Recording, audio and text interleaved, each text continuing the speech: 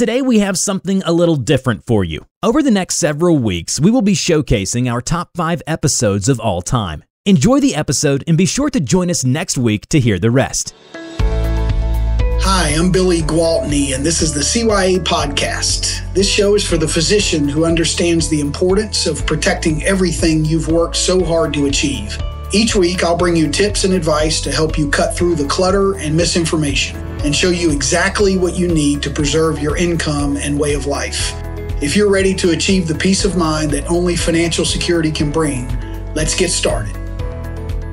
The title of today's program is How Much Life Insurance Do I Need? And that's an excellent question. I get asked that a lot. And whether you're a physician still in training as a resident or fellow, or if you're an attending, and really for anyone, how you run this calculation and how you decide this is really important. There are 3 primary approaches to doing this, to calculating how much life insurance to purchase, or at least consider purchasing. The first approach is to ask some friends and colleagues what they have and just mirror that. And that happens a lot. I get asked, how much do other people in my situation usually have? And I answer that to the extent I can, but I also make sure that they understand that, and it's important for anyone to understand that conventional wisdom and kind of doing what everybody else does is not always the best way to function. It's not the best way to answer important questions, and it's not the best way to decide what your family's future is going to look like. And so, but it is an approach, and at least get someone in the ballpark for tackling this question. And so that is kind of the first and probably the least advisable approach, but it is, like I said, getting you down the road. The second approach is running what's called a needs analysis calculation for your specific situation. And by a needs analysis, this is an equation or calculation that factors in your income and your assets, your debts, and also your goals for replacing your income, how much and for how long. And what it'll do is drill down and give you an amount of money that's needed at that particular point in time to do the things you want to do. There's a website called lifehappens.org. Again, life, L-I-F-E, happens, Happens.org, that has a generic calculator you can access to run that figure for your situation. That's a more advisable approach, probably more accurate than the first one of kind of going with what everybody else is doing, but it still focuses on kind of a scarcity approach to this. How little coverage can I get to do the things that I think I might want to do if I'm no longer around, or I might want my family to have. And so the third approach is generally the most favorable, at least with people that in situations where we've had to deliver claim checks, is the one that leaves the loved ones in the best shape. And that's what's called a human life value approach. And this is where it's simpler than the calculation. It's where you take what an insurance company will offer you, which is generally 20 times your annual income. Some may say that's sticker shock, that's too much. I don't want to make those left behind rich. But it's important to understand that an insurance company will not allow you or allow a beneficiary to get rich off of you. They won't do it. Their risk analysis will not allow them to enter into the get rich quick approach to life insurance, because that's not good for business for them.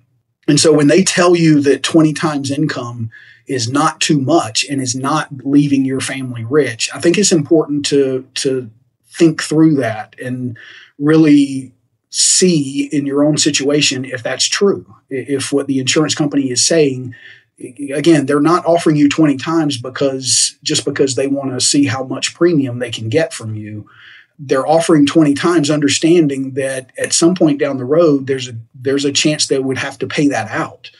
And so they don't want to give anybody too much of an incentive to do something, shady. And so when you run these numbers, when you really run this calculation for the situation, if you're no longer in the picture, what happens? What happens at that point? Your income is gone forever. It's never going to come back.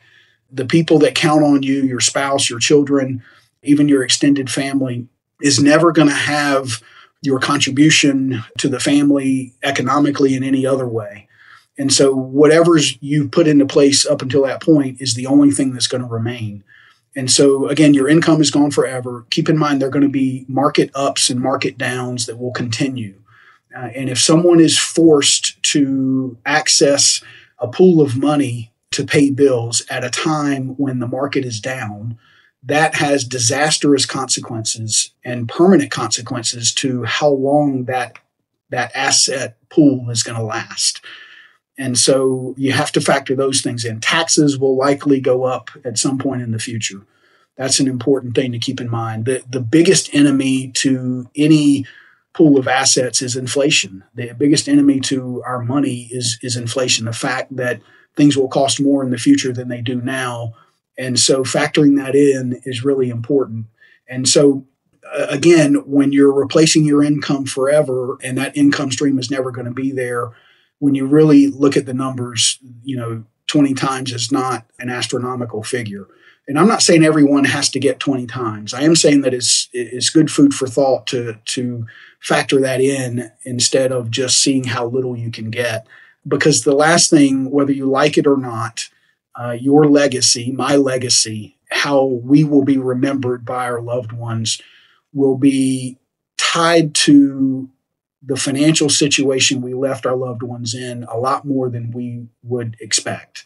The position we leave them in is going to go a long ways to solidify how they remember us and how you're remembered. And so, again, none of this is a requirement. It's just there are, again, 3 approaches to calculating the death benefit or a life insurance amount. You can go with what your friends do.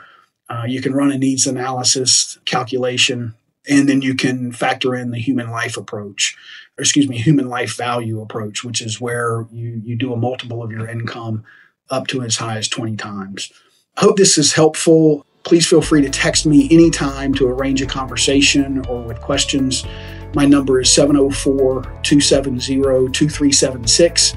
Again, that's 704-270-2376. I would be happy to discuss your situation anytime. And until next time, this is Billy Gwaltney. I'm grateful for your time. Thank you for carving out a few minutes, and I look forward to seeing you or talking with you next time. Take care.